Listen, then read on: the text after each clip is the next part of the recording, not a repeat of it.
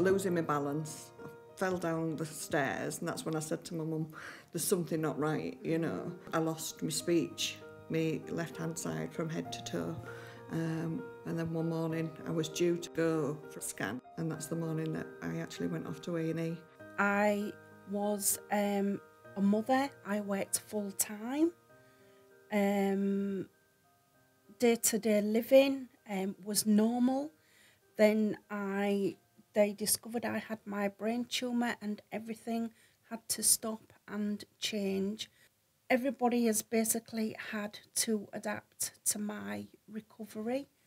I was told I had 12 to 14 months to live. My husband actually thought that was how long the treatment would be, and I had to hold his hands and say, no, that's how long they're giving me to live. And when he died, I missed the Paul that I was married to as a husband, and I missed the Paul that I was looking after as like baby, you know. So in some cases it was hard because it did change so much with it being a brain tumour, you know. Any other cancer, the person would probably be the same person, wouldn't they? Whereas when it's a brain tumour, they are different. I've realised that, you know, other kids my age have been able to do stuff I couldn't. I'm trying to overcome that, and it's really a challenge because I just find it overall harder to do simple tasks. I couldn't dress myself. I couldn't work out which way round a top went. I put my shoes on the wrong feet. I tried to make a cup of tea. I knew I needed the kettle, but I didn't have a clue what else to do. You know, I had to be taught everything again. But it was traumatic, not just for me, but for my family as well, to see us going through it. You know, for me, you get on with it, you live or die. But for everybody else, they're watching you. They're wanting to know what you're feeling, how are you feeling, how are you coping.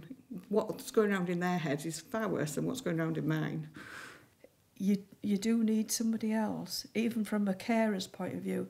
You need to know that this is right. Can I tell you what I feel like? The fright you've got thinking on a night time trying to get to sleep, and you think, what if she dies? What am I going to do? It's my little girl, you know. At Castle Hill I could go there and you could say this to people, you know. We really needed some support, yeah, didn't Mum we? went down quite a bad. Yeah, she wasn't good at the start of it. She, her confidence, everything just totally, it just knocked her. She was in a wheelchair, she couldn't even walk, where they've got my mum walking again, and so they've been fantastic. My confidence has been close to nil a lot of my life, and that's impacted on me with everything. Macmillan were there for me straight away to make sure that I had all the equipment necessary for my recovery. So as soon as she was able to, we got her home with the help of Macmillan, which was great. But initially it was just getting her in and out the bath and stuff, and they provided us with a hoist for the bath, which was absolutely brilliant because, you know, it's your mum, and at the end of the day she's still got to keep her dignity. So by doing that, that was great, wasn't it? And then there was just little bits mean such a lot. With what the nurses have been helping me with, now I'm much more capable and more independent than I was before, so that's really helped.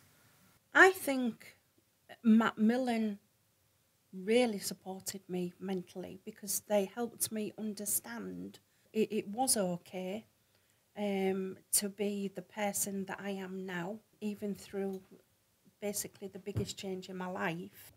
People don't understand that, you know, it is a brain injury and you have got brain damage. It was somebody said the words brain damage and I thought, geez, that's me, you know.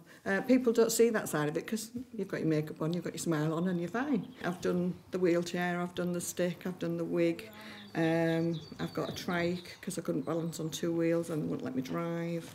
But the brain tumour support group is where you can go, talk to other people who have the same. And like for me, being now 6.5 years down the line, people look at me and go, oh, wow, you know, that you can progress to that. People are listening to patient voices like myself. So hopefully in future maybe a lighter journey, because it is a dark, dark hole what you're in. Can't thank them enough for what they've done for my mum. And finally, I'd like to think that we are getting her back how she was.